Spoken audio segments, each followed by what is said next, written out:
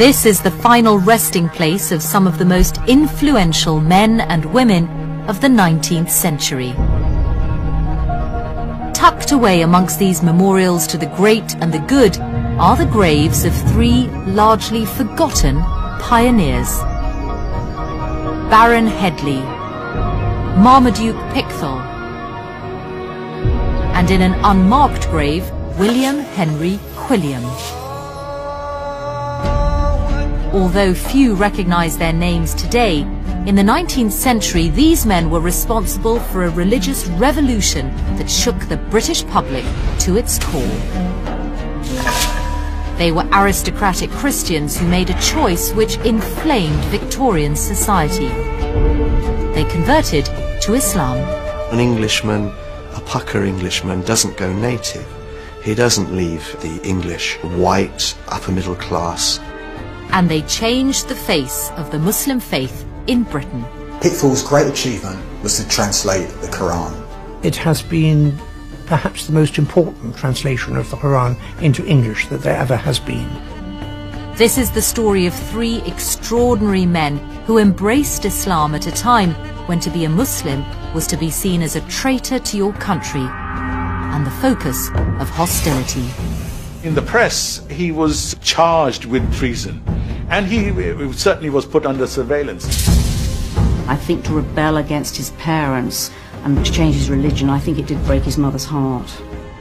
Through the personal journeys of still surviving relatives, we'll discover just what these men achieved and how their legacy lives on today. My impression of Islam sat within post 9/11 thinking and the emphasis around fanaticism. But finding out about Marmaduke changed all that. Suddenly, Islam became so much more. So just what did these Victorian pioneers do to make Islam more acceptable to a society that condemned it? And are there any lessons for British Muslims today?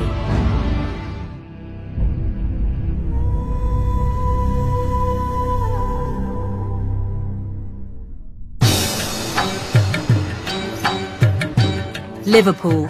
Today it's home to nearly 25,000 Muslims. This is the city's largest mosque. Built in 1965, it would appear that this Muslim community is relatively new to the city. But far from it. A century ago, Liverpool was a flourishing port, and Muslim sailors from India and the Far East would have been regular visitors. In fact, just 3 miles from today's thriving mosque, there are traces of an entire hidden history of Islam in Britain.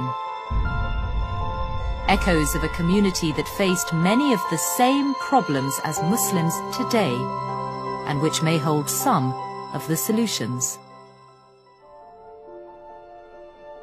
This rather faded terraced house in a Liverpool suburb is where this forgotten story of Islam begins. Although it doesn't look much now, in the 19th century, this was the first mosque in England. In 1889, the house was bought by a man named Abdullah Henry Quilliam. Quilliam was a Victorian gentleman, but he was also a Muslim convert. A religious innovator who fought to change preconceptions of Islam at a time when society found it frightening and alien. And it was here that he set about doing it. Abdullah Quilliam had an architect appointed who designed the extension to the building. Ghalib Khan is the chairman of the Abdullah Quilliam Society. You can look at the arch designs that was made. A few steps down is the mosque. The preaching was done from that corner there where Abdullah would be standing. Against the odds, Quilliam established this not only as a mosque, but as a flourishing Muslim institute with its own printing press and an orphanage. It was the centre of Islam not just for Liverpool, but for the whole of Britain. Allahu Akbar, Allahu Akbar. It's an achievement that some Muslims believe holds the key to the future of British Islam. For me, Abdullah Quilliam really is a role model. He was so ahead of his times, as it were, that he is the blueprint in many respects for how we hope to continue in our communities. So just who was Abdullah Quilliam? And what did he do to try and shift the prejudices of a nation? William Henry Quilliam was born in 1856. He trained as a lawyer, and his religious upbringing was typical of many middle-class Victorians. He was born into a conservative Methodist family. His grandfather was a tub-thumping preacher. So we find a young man born into a family well known for its devout nonconformist Christianity. But Quilliam's work as a lawyer amongst Liverpool's poor had a profound effect on him. Disease was rife, the mortality rate high, and the city was crawling with brothels. Quilliam was struck by what he saw as Christianity's failure to deal with the problems, and it led him to question his childhood beliefs. In order to understand Quilliam's view of Christianity, you have to understand that Victorian Britain was still essentially a Christian society. So when Quilliam saw any kind of moral depravity, for him that was a Christian society that had lost its way. It was a trip to Morocco in 1887 that seems to have marked a decisive moment in Quilliam's religious journey. Whilst he was there, he was struck by the contrast of the Muslim way of life to that of Christian Britain. When he went to Morocco, he felt that people live simple lives. They live, in his view, quite moral lives, and there is an environment of solidarity, depending very little on whether they are wealthy or poor. And that was something that was of immense significance for him. Quilliam returned to Liverpool, and a year later he left his Christian beliefs behind and converted to Islam. But it was a highly controversial decision. Islam in the 19th century was seen as a Christian heresy. And there were these ideas about Islam being a violent faith. So it would have been very unusual for a person from his class background to convert at that particular time. 2 years later, Quilliam opened his mosque. But this public display of devotion to Islam immediately put him on a collision course with both the Christian hierarchy and the people of Liverpool. Quilliam faced hostility right from the very beginning. They were attacked on a number of occasions. You get pigs' heads being thrown into the mosque. There would congregate mobs outside the mosque who would start jeering. It raised hackles, there's no doubt about that. In the face of such opposition, the mosque seemed to have an uneasy future. Yet within 20 years, Quilliam had nearly 500 followers. He'd been made the official representative of Islam in Britain by the Sultan of the Ottoman Empire, and he was starting to play a central role in the civic life of Liverpool. So how exactly did he achieve this extraordinary transformation? Quilliam's genius was to analyse why Victorians despised Islam and begin to address their prejudice. And the best sources for studying exactly how he did this are his regular publications. They include a newspaper for Muslims called The Crescent, which gives an insight into how Quilliam increased Islam's credibility through lectures at the mosque.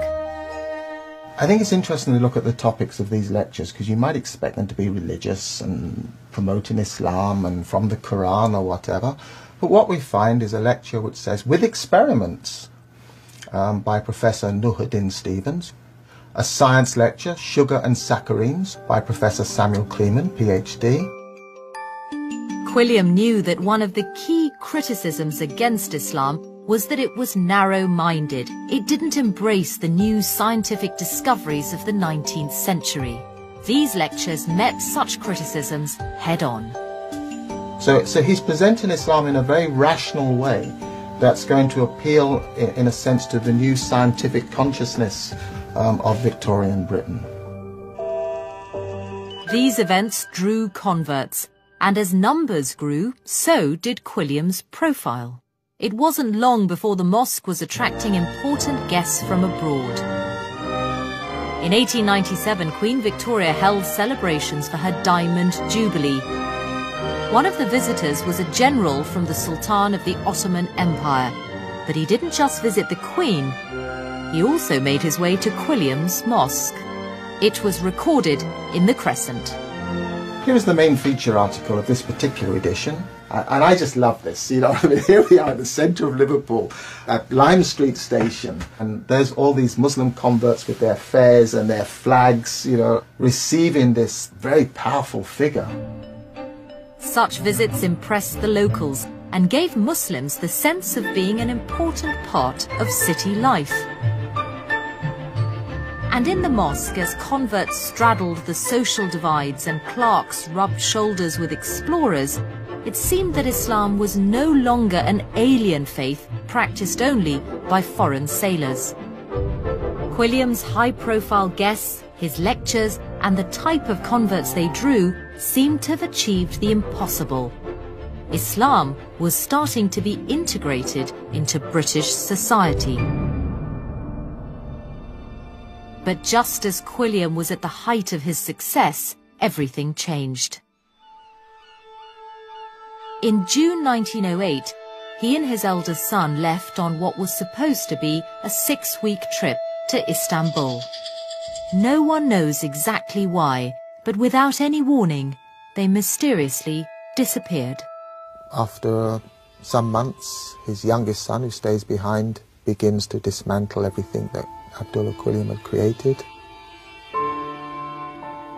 The properties are sold, and effectively the Liverpool Muslim community comes to an end.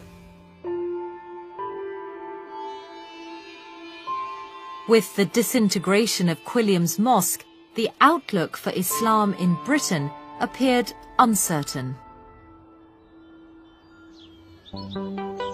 But with Quilliam's departure, Muslim life found a new focus in Surrey. In 1889, a mosque had been founded here at Woking as a place for Indian students to study and worship. And it soon became the headquarters for 2 new converts whose mission was to continue to challenge British intolerance of Islam. The first was a feather in Islam's cap, one of the highest-ranking members of the British aristocracy. Baron Headley was an Irish peer. He was born in 1855. He pursued a career in civil engineering. He spent a great deal of time in India, and that's where he came into contact with Islam. In 1913, Lord Headley converted and began to attend Woking Mosque. Extraordinary film from the time shows Edwardian ladies alongside Muslims from all walks of life. And it was this unusual combination of genteel English culture mixed with Islamic values that Headley capitalized on to try and dismantle hostile British stereotypes of Islam. So, for example, Lord Headley was involved in activities such as at homes. All sorts of people would gather and there have tea and cakes. They mingled knowledge of Islam with cultural activities, and there would be renditions on the sitar, English ladies playing the piano. By introducing Islam in a context familiar to Edwardian high society, Headley made the religion seem less alien, more English. They needed to be creative and innovative in their approach, so that Islam became very much part of this environment. So one could actually feel quite comfortable with Islam if that's what it meant. Headley's work was another step towards breaking down British prejudice against the Muslim faith. But tea parties went only so far. It was the work of yet another Woking convert which has perhaps had the most enduring impact on Islam in Britain. His name was Marmaduke Pickthall, and his greatest achievement was to become the first English-born Muslim to translate the Quran into English. A groundbreaking work that made Islam accessible to non-Muslims. Living on the south coast today is one of Pickthall's surviving relatives. Artist Sarah Pickthall is Marmaduke's great-great-niece. Brought up by devoutly Catholic parents, it wasn't until the death of her father that she first began to learn more about her Muslim ancestor. I knew that Marmaduke Pickthall was a relation. I didn't really know that he was a Muslim convert. But when I started to look more closely, I then suddenly unpacked the most incredible life story, and a man who was both a novelist and a pioneer. It's kind of what our complicated lives are like. Sarah was so inspired by Marmaduke's story that she and a group of artists have begun to explore his life and legacy in a project called Loyal Enemy. Through painting, through film, through poetry, we're going to build a kind of kaleidoscope around Pickthall's life, and we hope that through that there'll be certain sort of shafts of light which will connect Pickthall's life with the audience looking at it today. Learning about Pickthall has overturned all that Sarah thought she knew about Islam. My impression of Islam was one that sat within post 9/11 thinking. But finding out about Marmaduke changed all that. Suddenly Islam became so much more than what the media was telling us. So just what was it about Pickthall's life that not only challenges views about Islam today, but did so 100 years ago? He was born in 1875 and brought up in the Church of England. But as a teenager, he visited the Middle East. It was an experience that changed his life. He quickly seemed to gel with the local people. Very quickly he was speaking Arabic, and he speaks about the friendliness of the people. There was a social cohesion there, and it was, he believed, united by this overarching belief in Islam. I mean, he says very significantly, he said, for the first time I was happy. He was happy. But although attracted to the religion and mindset of the Orient, it wasn't until the First World War 20 years later that Pickthall finally rejected his childhood beliefs. Britain declared war not only against Germany, but Turkey as well, the centre of the Ottoman Empire and the Muslim faith. It was a country Pickthall had visited and been impressed by. So he was shocked when he found Islamophobia being used to justify the war by British politicians and clergy. Pickthall went to church and the congregation were singing one of Charles Wesley's hymns that was quite anti-Islam. It referred to the Prophet Muhammad as the impostor and the Arab thief who is disrupting the whole of Asia. And I think he was utterly distressed by it all.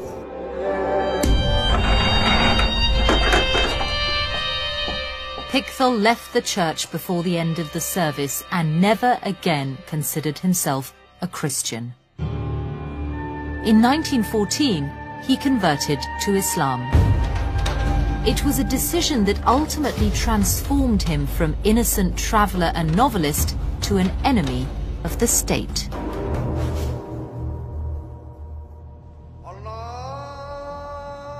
After his conversion, Pickthall attempted to persuade the British government to change its policy towards Turkey. But his actions had devastating personal consequences. He became a total outsider in Britain, a security risk. He was a man who was supporting the enemy and who'd embraced Islam. He destroyed his reputation as a conservative Englishman. Such an atmosphere of suspicion drove Marmaduke to leave Britain altogether.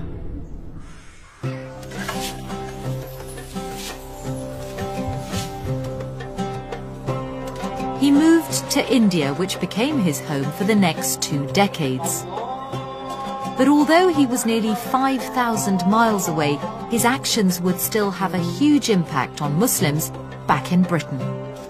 It was here that he undertook the most important work of his life, a pioneering translation of the Quran from Arabic to English. Published in 1930, it was seen as a milestone in the history of translation. This is an early edition of Pickthall's translation of the Quran, and the remarkable thing is that it's the first time a believing Muslim has translated the Quran who was also a native speaker of English. He was also an accomplished writer, and he transfers all these skills to his translation of the Quran. Although there had been previous translations, they were renowned for their anti-Muslim bias. These translations came with notes at the bottom, and these notes reflected prejudices that Muhammad couldn't possibly have had a revelation, that much of the Quran was copied from Jewish and Eastern Christian sources. So when Pickthall's version finally appeared, because the notes that exist in that translation are the notes of a believer, and they take into account the standard authoritative commentaries on the Quran, then you would be drinking from a purer source. By producing a more objective translation in a language understandable to a wider audience, Pickthall was breaking down prejudice. There has always been a suspicion of a holy book in a strange language, so he was making the Quran accessible, and if there has been a kinder and more tolerant appreciation of Islam, it has been through Pickthall's translation. And there was somewhere back in Britain that particularly welcomed it. Woking Mosque, Pickthall's base before he left for India. At a time when it seemed all of Britain was against him, it was the one place he had felt at home.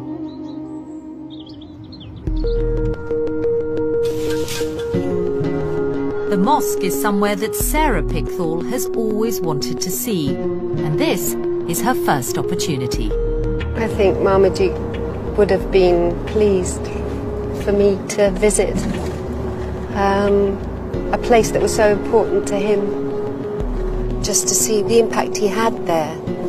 I think he'd be really pleased that I was coming. But just in here.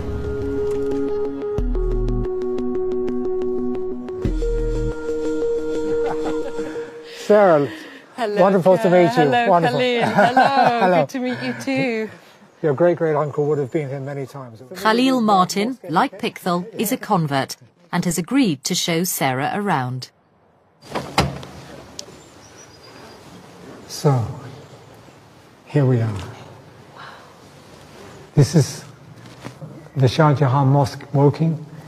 It's a flourishing mosque at the heart of a vibrant Muslim community, and there must be at least 10,000 Muslims living locally in the vicinity. And when this was built, there wasn't one Muslim, living anywhere near to the mosque. It came to very different from Marmaduke's time, isn't it? It's changed a lot. Yeah.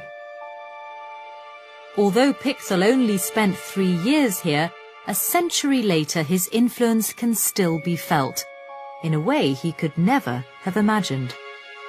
It's interesting. I've just downloaded a Quran application for my iPhone, and the English translation that's offered for the Quran app is Marmaduke Pickthall's. Yeah, That's great. Yeah, that feels contemporary. His legacy is living on. Feels contemporary. Yeah, that's great to hear. Yeah. Do you feel that being here? And for Sarah, there's one more stop. The library where Pickthall would have worked, and where some of today's members of Woking Mosque are keen to meet Marmaduke Pickthall's great-great-niece. And to talk to her about their experience of his Quran. This translation is by your great uncle. So, beginning with verse 18, Mary said, "Lo, I seek refuge in the beneficent one from thee, if thou art God-fearing." Angel Gabriel then replied, "I am only a messenger of thy Lord, that I may bestow on thee a faultless son." So that is from the translation according to your great uncle. Do people find it easy as a translation? Yeah, it's a little bit. Some words are Dawoodi. Yes, Dawoodi.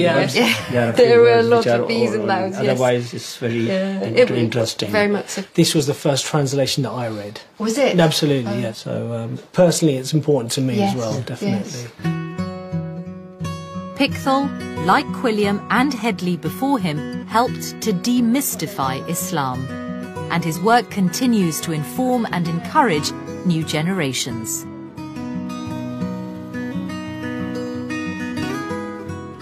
Pickthall remained in India, but he returned to Britain at the end of his life.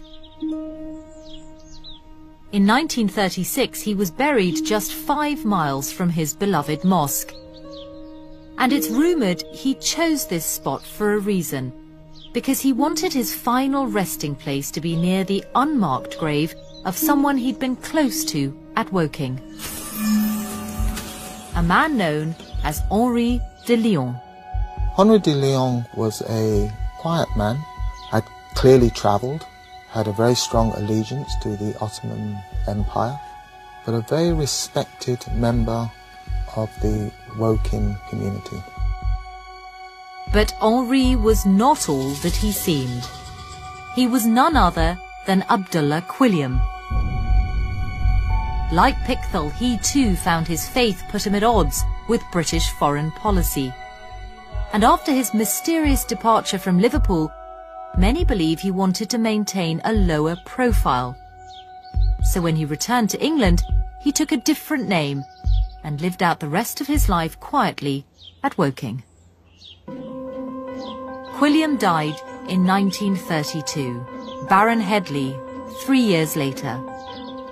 Although these men lived a century ago, they faced many of the same challenges as contemporary Muslims. And some believe the way they tried to tackle the prejudice towards Islam then offers ways forward for Muslims in Britain today. Generally, there is a disquiet today about Muslims demanding special treatment. What we learn from these converts is that it doesn't have to be so at all. They were trying to develop as much integration with society as possible. Quilliam had a realization that if you were going to promote Islam in Britain, it had to be British. It's an approach that even now is transforming views. I think from that first time I learned more about him, I've changed very much in how I feel about Islam. From the two-dimensional view, it's become multifaceted, and I feel that the impact of his life has so much to teach us to expand our thinking. I feel we're just at the start of that in this country, and it feels incredibly exciting to be part of that journey.